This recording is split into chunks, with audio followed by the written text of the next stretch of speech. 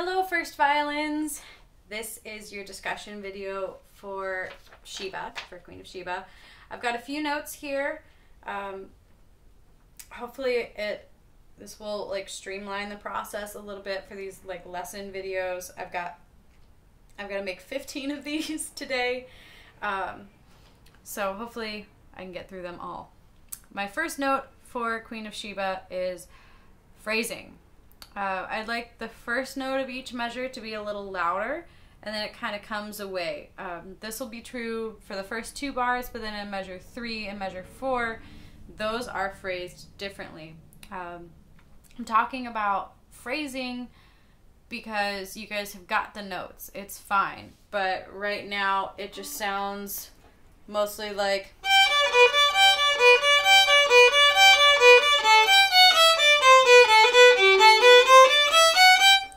all of them are the same.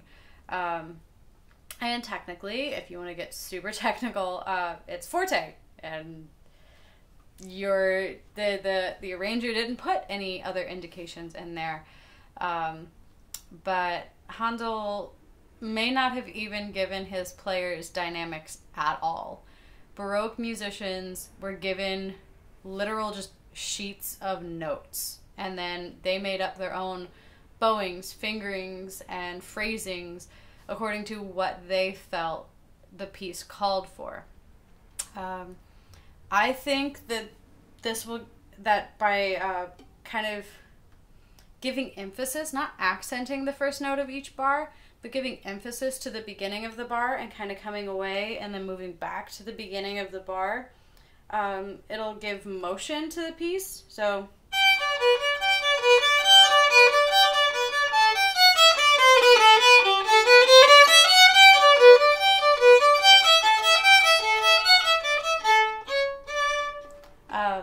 I will be trying to demonstrate this more efficiently in the play along videos. I just wanted to talk about it a little bit first so that when you watch the play along video, that's something that you can try to pay attention to, try to key into. Hopefully my microphone will pick up the dynamic contrasts that I'm trying to get across. I might have to exaggerate it a ton for my microphone to pick it up. Also, you have to tend to exaggerate things for them to carry across to the audience in the concert hall anyway. So just watch the play along video a little bit first to see if you can pick up on the phrasing that I am trying to communicate to you guys. And then create that in your own playing. Also, another note, basically, I've already said this, but you're playing the notes of the first half really well. I just want there to be a little bit more musical shapes in there, which is something that I'm going to try to communicate through the videos, the play-along videos.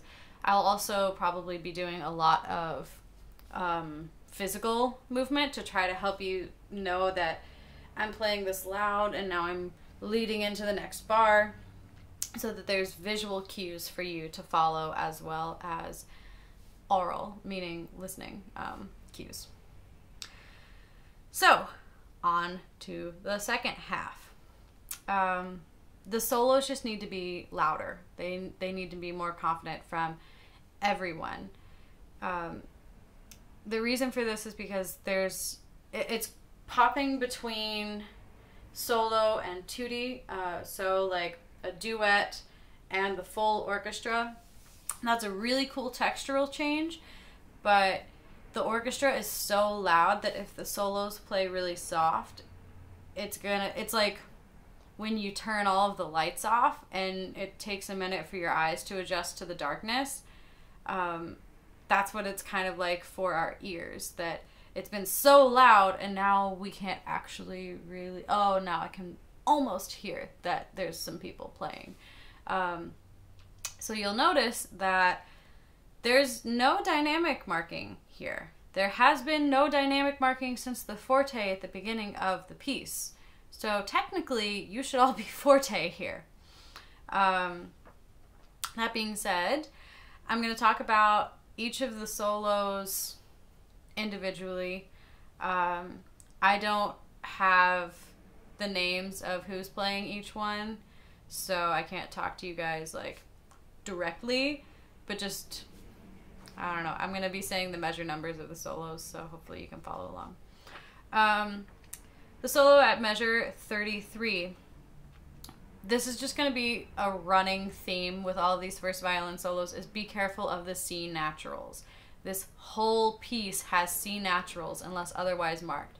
And some people are just wailing away on C sharps, and it's really messing with the tonality of the piece.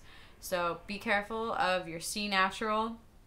And actually it's in like every single bar of your solo except for measure 38, except for the last bar.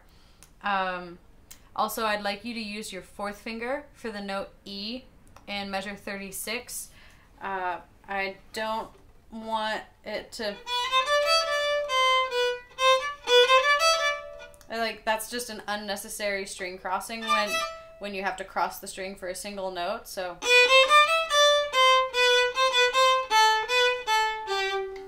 So make sure you use your fourth finger for the E there, and that your second finger is low. Let's do a little recap on how to even play C natural. Low 2, right? If C sharp is up here on the tape, C natural is back here beside your first finger. It is close to your first finger, not somewhere in this no man's land in between the tapes. It's way back here. If you end up playing something in in this area, it is a wrong note regardless of what note you were going for. C sharp is here, C natural is here. Those are your only options. Anything else is a wrong note. So now that I've recapped C natural, moving on. I'm not really talking about the 2Ds because they're basically fine. Solo at measure 43. Fourth finger E. It's even marked in your part for this one. To use your fourth finger for the one in 43, and I'd also love for you to use your fourth finger in measure 44 as well. If you haven't watched the other discussion videos yet, or if I haven't mentioned it in the other discussion videos yet, I have a fourth finger rule that if a note is longer than 2 quarter note beats, you use your fourth finger. The one in measure 43 doesn't adhere to that rule, but because it would be causing a string crossing for a single note, we use our fourth finger. We want to avoid using open E at all costs. So we definitely don't want to play open E for 3 beats in measure 44. Use your fourth finger there. Make sure you're playing low 2. I just went over how to play C natural. And then just another, this is a musical suggestion, crescendo in measure 50 to help bring the orchestra back in. I already talked about wanting all of the solos to be louder anyway. So it'll kind of almost dovetail the duet to full orchestra color change if you guys crescendo a little bit and bring everybody back in with you. It's just it's a cool little thing to do. Moving on to the 2D. I do want to talk about the 2D here at just 53 and 54. Make sure that everybody's playing C sharps now. We're actually starting in, I guess, it's technically measure 53, but probably measure 51. Handel is changing the key here without actually doing a really legit key signature change. He has added C sharp in everything until measure 81. Every C you have is C sharp until measure 81. So technically we're in the key of D major here, even though the key signature is G major. So because he's sneakily changed the key for, what, 50 to 60, 60, 30 bars. Make sure that in all of the 2D sections you are playing C sharps. This goes for 53, 54, 62, 64, 73, 79. There's a lot of C sharps happening, so beware of those C sharps in the 2D section. Right, now for the soloist at measure 55, watch out for the F sharps and that one C sharp. My notes are so stupid. So I think maybe this was the second violin soloist that was having issues playing F sharps high enough. But regardless, make sure that your F sharps are high enough. And then you've got a single C sharp in measure 58. But you've just played the 2D in 53 and 54, so you're like got your second finger in high second finger mode, right? So just make sure that you catch that C sharp in measure 58. For the 2D in measure 63, just a real quick kind of fingering helpful suggestion. Try to put your first finger on both the E and the A strings for measure 63 so that you can play 1, 3, 1, 3. Sorry, this is a horrible angle to be playing. Those are not the right notes at all.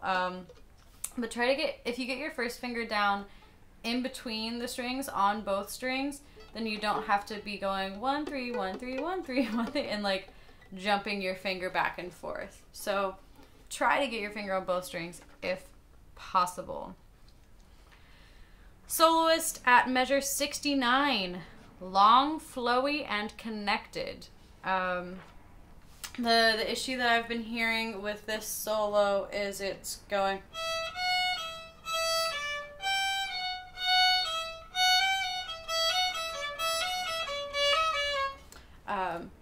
and it really sounds about that loud too. Like it sounds kind of like a scared little mouse, and Carney may have been coaching you guys to play with like space in between the notes and everything, but now you've kind of taken that to an extreme degree and there's too much space and it sounds too choppy. This solo could be played in third position if you guys end up going fast enough that you need to play in third position. It would be helpful. Starting in measure 68, you play that E natural with your second finger.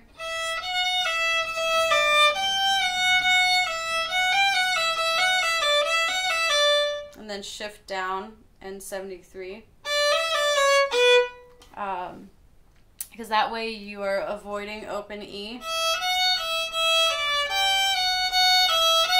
Because the louder and more confidently you play this, the more like gross that E string is going to sound. So maybe that's why you're playing it quietly, is because the E string is just kind of a nasty sound that we don't like to play very loud on. So if you feel confident playing this in third position, you'd be starting with, let me get my taped up violin. You start with your second finger on your fourth finger tape on the note E. F sharp is a whole step away. G natural is right beside it. So 2, 3, 2, 2, 1, 4, 3, 3, 2, 3, 4, 3, 2, 2, 3, 2, 1, 2, 3, 2, 1, shift down, 3, 4, 3, 2.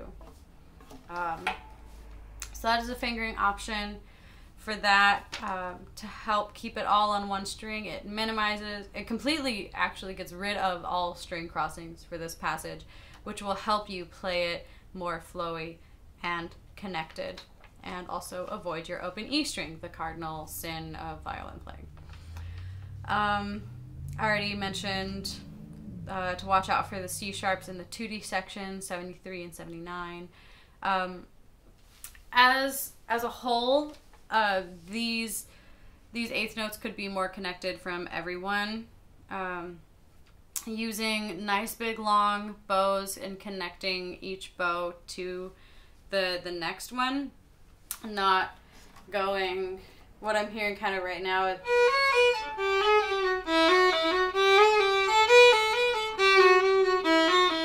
I'm just kind of hearing the big beats and not really hearing a whole bunch of afterwards.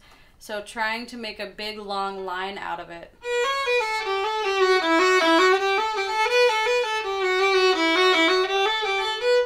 And again, I will try to show you a little bit more of the phrasing in the play-along videos. Onwards to the soloist at measure 81. This one is almost the same as the solo at measure 33. This one is just shorter. It's 2 bars shorter.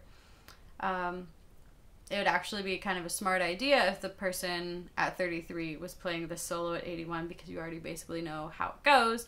But if you are not the same person, make sure that you're playing a low 2. We are back to having C naturals here. So make sure that you make that switch. And try to use your 4th finger for the E. It's actually marked this time in measure 81 to use your 4th finger there. Onwards to the soloist at 89. If the soloist is the same person that played at 69, you should be good at this flowy, connected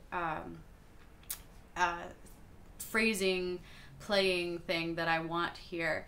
But if you are not the same soloist that played at 69, play long, flowy, and connected. This is actually the same solo that was played at measure 69, except this one is lowered by a 5th. So this one could also be played in 3rd position if you want to. Instead of starting with your 2nd finger on the A string, you also don't have the pickup here. You'd be starting with your 3rd finger on the D string. 3, 2, 2, 1, 4, 3, 3, 2, 3, 4, 3, 2, 2, 3, 2, 1, 2, 3, 2, 1, shift down. 3, 4, 3, 2, 3, 0, and then whatever, you got it. It's in 1st position from now on. Just make sure the editor is even helped you out in measure 95, D sharp. Play this with a high 3rd finger. That's why that arrow pointing up is there, because you've got to play E is the very next note with your 4th finger. So if you end up playing D sharp with a low 4th finger, you're gonna have to slide your 4th finger up, or God forbid, play an open E.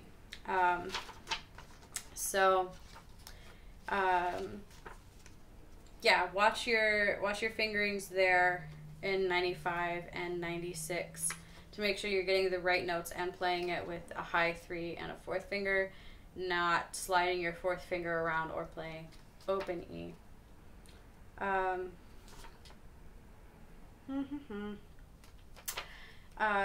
As I said, the solo at 89 is almost the same as the one at 69, but this one is now extended by a few bars. That's the bars 93 through 96, who are bringing us to another key. Before we were hinting at the key of D major, now we are hinting at the key of E minor, which is this D sharp is super important because it's the leading tone to E. D sharp to E, you get that motion there. So that's why everybody in the 2D gets D sharps and C sharps at 99 and 100. So make sure that you are getting all of those notes in there, 2D players. Measure 99. 1, I would go ahead and use open for this. 1, open, high 3, high 2. This is a tough little spot. 1, open, high 3, high 2, 1, open, normal 3, high 2, 3, 1, 2, 3, open, 1, 2, high 3, 4, 1, I'm not sure if I'm hitting the tapes. I hope I am. I can't see them. So make sure that you're getting all of these accidentals, because Handel is hinting at different keys here. And it actually cadences, it ends in the key of E minor, which is kind of sad, and you're like, oh no, this is the entrance for a queen, and like, did she die? Is she sick? What happened? And then you go back to the beginning and it's G major again, and you end all happy, and it's fine. Also, sorry, one more note for soloist at 89. In measure 96, can you crescendo into 97 to help bring the orchestra back in? I mentioned that to the person that was soloing at measure 43 to help crescendo into 50. This doesn't happen at the end of every solo, but any of the solos that end in 4 quarter notes, you have the opportunity to build and bring the orchestra in on the next beat. So it's a little bit less of a stark contrast between 2 players to an orchestra. But also I want the soloists to be louder, so it's not such a huge jump in dynamics. Like, if I were a sound engineer trying to record this concert, it would actually kind of be, it would be next to impossible to record the soloists right now, because you guys are playing so quietly that the volume that I would be recording the full ensemble at would not even pick up the sound that you guys make when you were playing so soft by yourselves. The microphones couldn't even pick up the sound that you are making. So be louder. Hopefully I will get a chance to work with you guys kind of individually on your solos in class, but hopefully this discussion helped a little bit. That being said, check out how I play them. Play along with me in these videos. I'm gonna do a slightly, actually I don't remember what I did for Sheba. I already posted all the viola videos, and I don't remember if I did a slow version of Sheba or I just went for it, because you guys are going so fast right now. Whatever it is, I'll be posting the videos around me here. I really encourage you guys to go play along with the other violin parts, especially, actually every single one of you is a soloist. So you guys really definitely should go play along with the second violin video, so that you can see how your part actually fits together, the harmonies you are supposed to be creating together when you are playing your part correctly with all the right notes, and the second violin part is being correctly played with all of the right notes. Hopefully when you play that with your actual duet partner in class, it sounds exactly the same, because everybody's playing the right notes. But we'll get there. We've still got some time before the concert. But hopefully this was helpful. Go play with these videos. Happy practicing, and I will see you for the next discussion.